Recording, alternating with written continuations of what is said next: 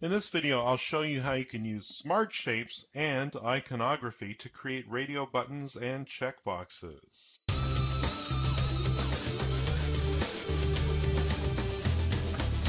Okay, let's get started here. I got a message from Charles. Charles asked, "Hi, Paul, how do I create the radio button as shown?" Now, Charles is referring to one of my previous videos called Make Your Own Radio Button Interaction.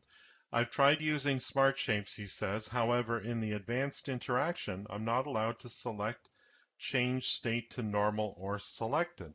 So I'm not entirely sure what Charles has done with his particular project, but I'll take you through how I would set this up. And if you'd like to watch the video, Make Your Own radio button interaction, I'll put a link to it right here.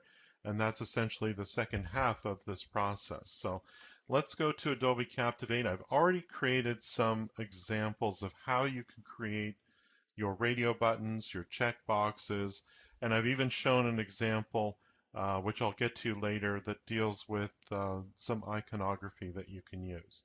So the first example here is this particular radio button here, and you can do different things to stylize it how you wish. Let's actually change this a little bit. Let's make it a little thicker there, more like a radio button you would expect to see. Now this is simply a smart shape, and I've checked off Use as Button. And in this particular instance, I've deleted the inbuilt states of rollover and down states, which is typical for a button, and replaced those with a button, or sorry, a state that I've called selected. And that simply fills in the inside of the button with a darker gray to indicate that, when this button has been selected, it will let the user know that that's what's been selected and the others are not selected. And of course, you can refer to the other video on how to set up the advanced action to make it all work. Similarly, I've done the same for a checkbox, but as I was creating the checkbox, I started thinking, well, a checkbox is not just filled in. Traditionally, a checkbox is more of a check mark itself. So I started thinking about this tool that I've been using recently, and it's something called Font Awesome. Now, to be very clear up front, I received nothing from Font Awesome. I'm not endorsing them, other than the fact that I've been using them recently to create some of the iconography in my courses. So here's an example of how you could use Font Awesome. And just for those that are not aware, Font Awesome is available as a free download. It is literally a font that you install on your computer, and there's a number of different ways it can be installed, but for Windows, it's a standard TrueType font that you install. And once it's installed, you can actually use their cheat sheet, which you see here kind of zoomed in a bit. This cheat sheet will allow you to copy and paste any of the current Font Awesome icons directly into your project. So here's a whole bunch here, and I went through and I found some examples of characters, because that's really what they are, and I'm using them in this particular project. So here's my idea for a radio button. You've just got the dark buttons here.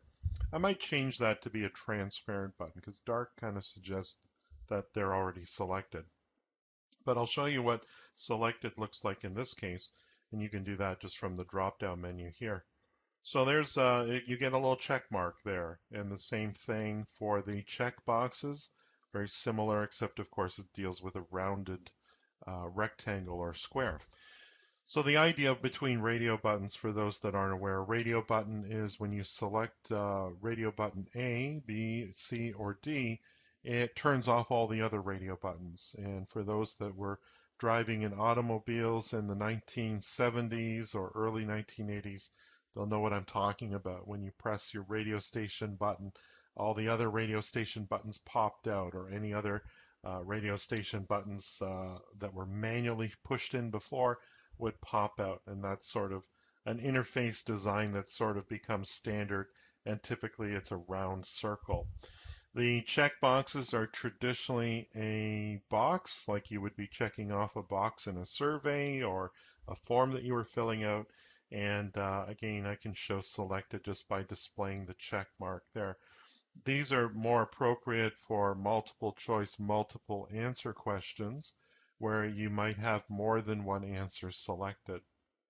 Whereas the radio button, you would generally use that for a single answer multiple choice question where there is only one correct answer.